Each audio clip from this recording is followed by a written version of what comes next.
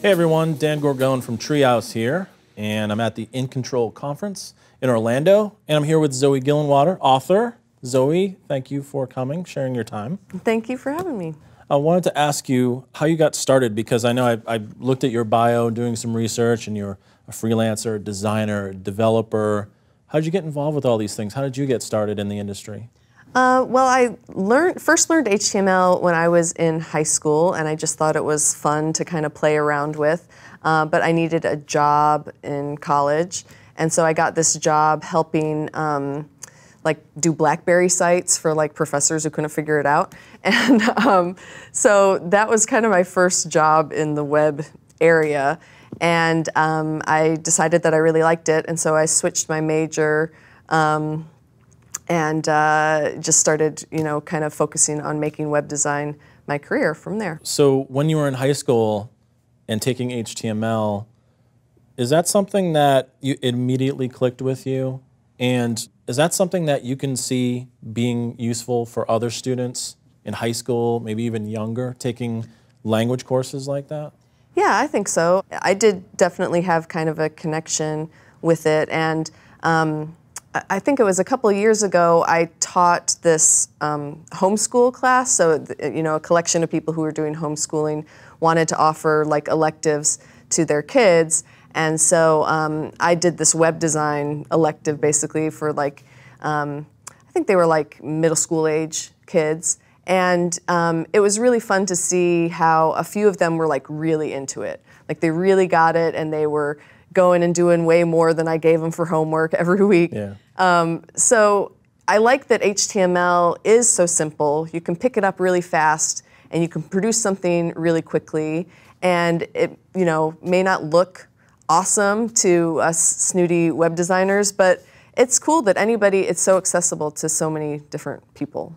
So would you say that, for kids and adults alike, that HTML is a good way to get started with design, with learning how to do websites, or is there something new these days? I think it's best if you know it. So I think you can be a good web designer who just who comes at it from the graphic design end of things. So you learn all the design principles, and that carries you through web design as well. But if you know the structure of how your design is actually going to be built, it gives you a better understanding of how to design for the strengths of that and avoid, potential tricky things that are hard to do, when it comes to actually building the page. So I think you don't have to know HTML or CSS, but I think it's really helpful to know those things.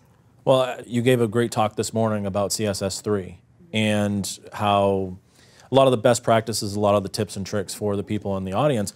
How has CSS3 changed the way that front-end design happens these days? I think one of the big ways it's changed front-end design is that this whole design in the browser idea is a lot more possible. It's now possible to get immediately into the HTML and the CSS and start playing around with things to see how they look, trying out different styles. I think it kind of can create just a lot more kind of speed of getting going on a new design. Opposite end of that, sometimes it can be kind of limiting. If you're only designing in the browser, you may never try out different things that would require images to do rather than just CSS3. So I think you can use both tools, but I think that's one of the great things about it, is that it does get us away from using as many images, which is great for a whole number of reasons, performance being a big one, and mobile as well. Yeah, and that's great for mobile as well, not having so many resources to download and all that stuff. Is thinking mobile first, like designing for mobile first, is that really the way that design should be done these days? Is that the way that we should think about it in design, is mobile first?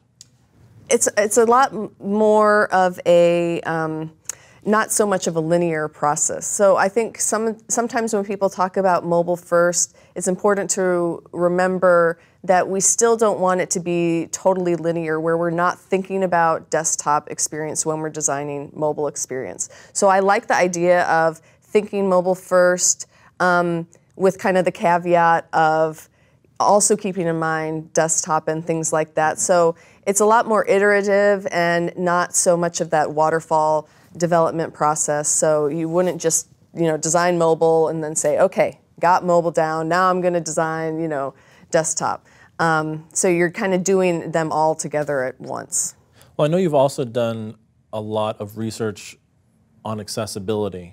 And it seems like if there's anything that's kind of universal, it's the best practices behind accessibility. Yeah. How has that informed your design process and your design decisions?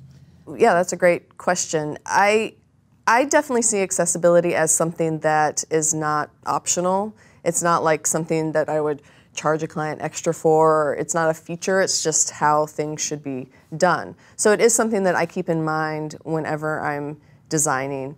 A lot of it's simple stuff like not having really small text or, making sure that the color contrast is, easy to read, things like that. And some of it is bigger design decisions because a lot of these interactive widgets that, we have on our pages now, there are ways to make them accessible, but a lot of times that can be really difficult, or it may, even the accessible version may not be as good of a user experience. So maybe we should think about designing a different, interface that more people can all interact with instead of this interface is so targeted towards people who, have sight or are really good with their fingers and whatever. So you've recently written about mobile accessibility, which I know for some people they may not make the connection between accessibility and mobile. Like how would I be able to design something that, say, a blind person would be able to use on a mobile site or even mobile apps? How does mobile accessibility change things for designers out there, or does it change things at all? Is it really just the same best practices?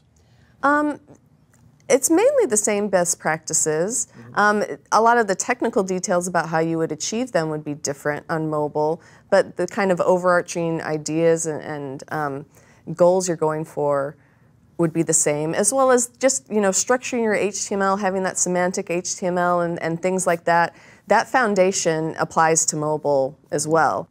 I think mobile accessibility is so important because mobile devices are actually a really great tool for a lot of people with disabilities that allow them to do so many things that they weren't able to do before or weren't able to do easily before.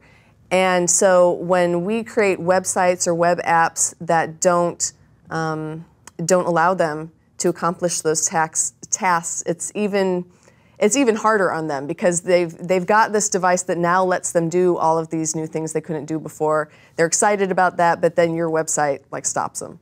So I kind of feel like mobile accessibility is really important, and it is something that most people don't really think about.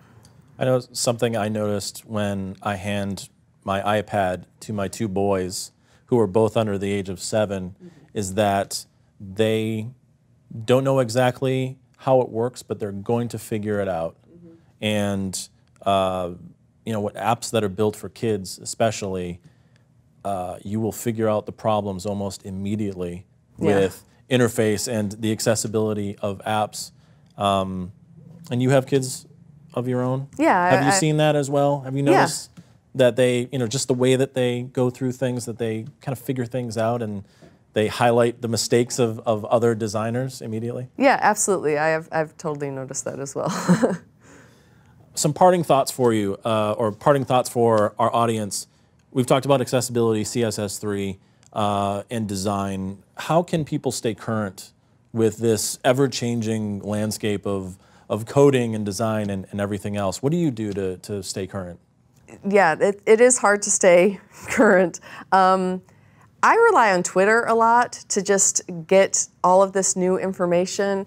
So I read a lot of blogs, but I kind of find out about them through Twitter. I think that that's a really great tool because you can see what is on people's minds right at that moment. They don't have to take a long time to craft some big, long blog post. You can see what other designers and developers are thinking about and working on right at that moment. And I think a lot of staying current too is just being willing to just try something new.